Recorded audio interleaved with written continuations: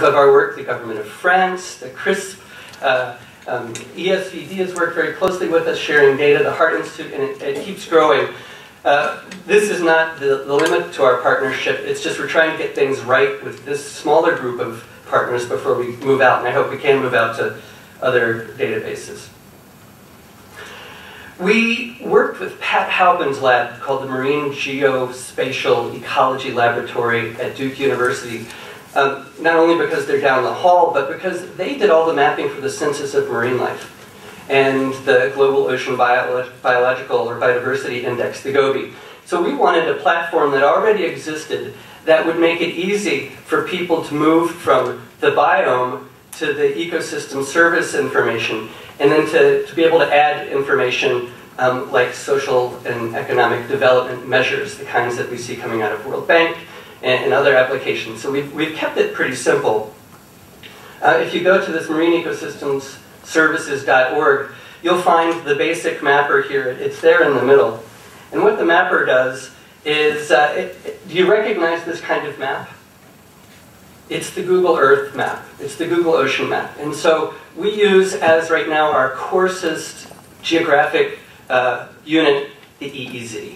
Okay? We haven't figured out how to do these areas beyond jurisdiction yet, but as these studies of those areas trickle in, we're going to have to do that.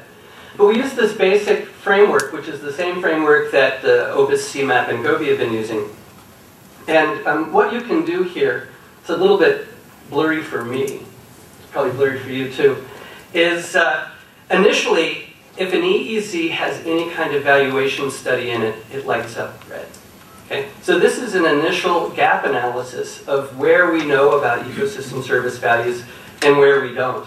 And so you can see over here, the west coast of Africa, the west coast of South America. These are places where we don't have any ecosystem service values database. If you want to drill down a little bit more, you can choose ecosystem types. And so here we have ecosystem types like beach, coral reef, estuaries, mangroves, and open water, for instance. These light up yellow. So this is now a further gap analysis. You can choose one or more ecosystem types and see what we know and what we don't. Or you can search by EEZ. And the idea here was that if you're in the Cook Islands, a very small set of islands, not very many people, very few valuation studies, you can look at the EEZs next to you to find out what's been done. And that's the best way of starting your benefits transfer, if that's what you want to do, or just increasing your knowledge.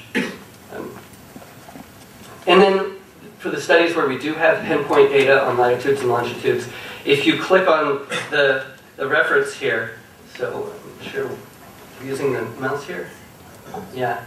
So if you click on a reference down here, what it will do is it'll take you to the latitude and longitude. And in this box, what it does is it tells you where exactly the study was conducted, the kinds of services that were estimated, the values. And so what we do is give you a little narrative about the values. We don't boil it down to one number.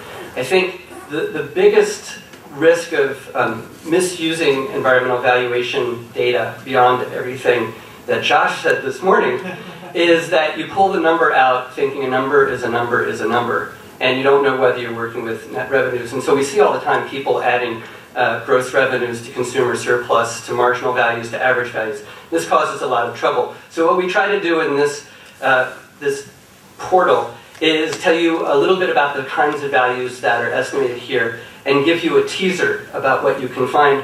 Ultimately, we want you to go to the report. And so one of the things we've been doing is working on compiling PDFs and URLs of these reports. And one of the things that we found is if you tell a journal, and I hope this is going to be true for ecosystem services and these other journals, if you tell a journal that you're going to make these studies available through a password-protected login, now you're talking about maybe hundreds of people who download that, they'll give you copyright privileges to this. And so this is very important if you live in some place that's very small and remote and barely has internet access.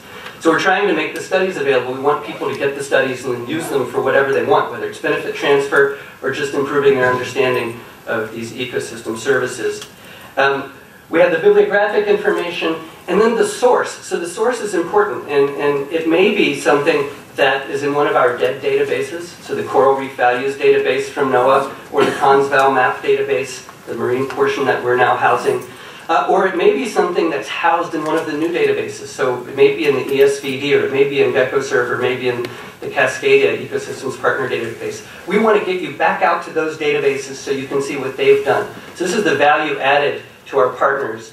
People will come to us, but then we say, look, this is in these other databases, and they've done very different things with that. Push that out to you. We're working now so we can get the data pushed to us from these databases as they get new information, so we can update that, but then push back out to our partners.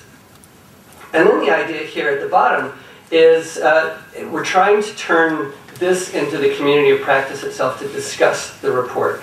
So we say, you know, is this your report? Did we interpret it correctly? Have you used this and found there were problems with this? Are there things to beware? Is there some new version of this that we haven't seen? Or some paper that's related? So using this almost like a wiki to start talking about these valuation studies and let people communicate back and forth that way. Okay. We've been working with Ecosystem Commons as our community of practice, and I want to talk more later about how we can start working with Ecosystem Services Partnership too. We didn't want people to be isolated, just talking to themselves within the marine sector. There's obviously a lot of learning by doing, and we're very far along in the terrestrial sector, and people in the marine sector need to be aware of this. The Ecosystem Commons is a website that was developed out of a community for ecosystem services. It was originally called the ACES website, but it's distinguished itself from that. We push all of our news and information directly to this site, and we're trying to work on a seamless link back and forth between the marineecosystemservices.org and this, but you can go to Ecosystem Commons, you can log in to our website, start getting information and updates about our database. I said it. Our portal. Right away. Okay. Moving forward, we're working on the same kind of data submission tool that Jennifer mentioned, and I think Sandra also mentioned. We're debating right now whether we just want your report so we can read it and then figure out how we put this into our database, or whether we let you do this and then go back and revise it. At this point, we have more than 900 value estimates in here. We hope we have the large share of what's coming in, and that over time it'll be easy to update this, and we would really like to read the report so we can also post the report as it happens. I mentioned we're working to connect these more seamlessly with the original databases and partners to reach out to new partners in the coming year. We're going to be working on specific communities of practice within the Marine Ecosystem Services Partnership. So for instance, over the coming year, Jana Shakarov, who is the International Programs Director at NOAA's Coral Programs, is actually going to come to Duke for half of the year, where she's going to be building our capacity on living resources in the South Pacific, an area where we have a particular drought of information in our database. It doesn't mean it doesn't exist, it just means it hasn't been easy to find. And then trying to incorporate that directly into the work that I'm doing with UNEP on living and non-living resources in the area, so we can bring these ecosystem services to people who are making decisions, like attorneys general, who haven't heard of ecosystem services in many of these places, but they've heard of deep sea minerals. So that's it. As we build this, it really it has been a partnership all along, and it's very low cost, and we will build as we have demand and find sources as the demand comes, but basically trying to keep it simple. The KISS approach, you know, keep it simple, stupid, and that's how we describe ourselves. Okay, so if you want to know more, you can contact us at info@marineecosystemservices.org, or please think about joining the community practice there at Ecosystem Services, ecosystemcommons.org. Okay.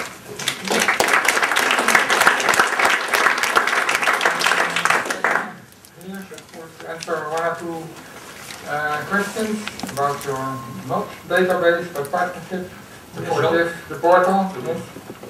Yeah, good question.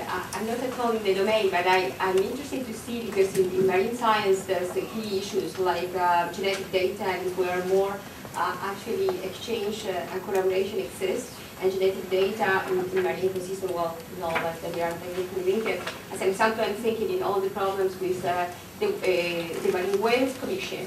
and all the data that have been used to make decisions in terms of whales hunting and all the interests that are there, which are at the core of ecosystem services issues. I wonder if you tackle this particular issue of how to deal with the data that is being used by the Whale Commission, how to deal with all these many genetic databases that are mostly the ownership are different labs, and it would be nice to incorporate. Well, and so that's why we partnered with the Halpin Lab, because they're doing that now for the Census of Marine Life and Gobi. So they have a lot of that genetic data already. And so the foundation behind this mapper is the same foundation that they use. And they have, for instance, whale migration patterns and whale sightings. So you can see these sorts of bits of information that go from EEZ to EEZ. And our hope in the future is to be able to then create a link that if you're on this EEZ and you click on a study about whales, it will say, would you like to know about genetic information about whales, and then take you right to that next portal. So it is, for us, it's a way of getting into the data based on geography. It may not work for everything, but you get into the geography and then you say, what else do we know about this ecosystem service in this geography? But we're not tackling the genetic part. What we tried to do is create a platform that was basic enough so that we could link to those databases that were dealing with genetics. It's very political, and then we have many other ecosystem services. I think we'll have the discussion later on in the panel. But it's how we build this kind of data that are very political, that I think are at the core of the discussion we are having with ecosystem services. Yeah. Okay, maybe something for the others to think about as well then, and I call them up on stage to take part in the panel in one moment. Maybe one more question, who you wanted to? Yeah, it's, my question was a little bit related to that. It's like when you look at marine ecosystems, they're not as much related to like the typical land use approach as terrestrial ecosystem. So as a marine ecosystem, you're thinking more populations. It's like the surfaces move around. Well, the habitats tend to be fixed, right? And so if you look at our ecosystems types, they're mangroves, corals, estuaries. These things don't move. We don't have pelagics here, but we have open water to try to cover pelagics. So there is this added dimension of movement. And when we think about mapping, and Matt's talk this morning, we tend to think about where's the supply. We don't think about what happens when the stock moves around so much.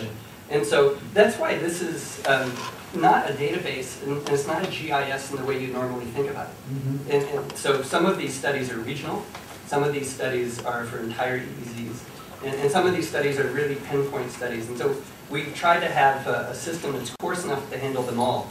But the idea is you can't do meta-analysis with this very easily. You have to pull the studies out and do it yourself.